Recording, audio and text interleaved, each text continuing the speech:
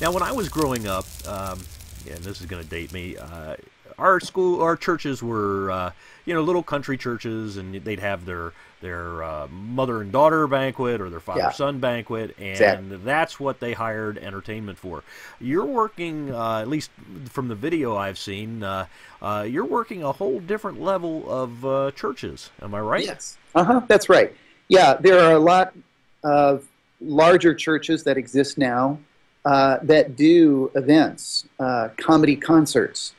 I don't know if you've ever heard of Tim Hawkins. I know the name. Yes. Tim is pretty much in the stratosphere right now in the kind of Christian comedy world.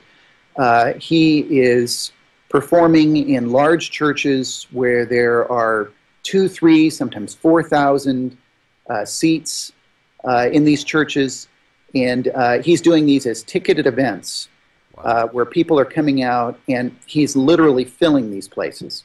Now, I refer to Tim as doing that.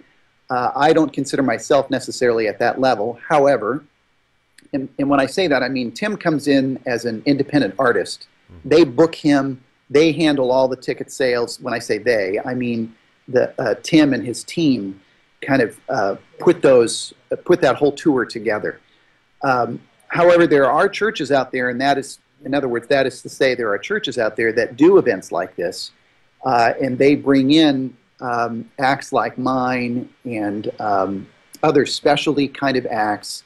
And if it can carry the night, carry the show, then they're very excited to bring in, folks like myself and ventriloquists, and of course there's singers and things like that people will bring in as a special concert event. So yeah, that's a whole different level than the church basement, mother and daughter banquet that of course we've all done.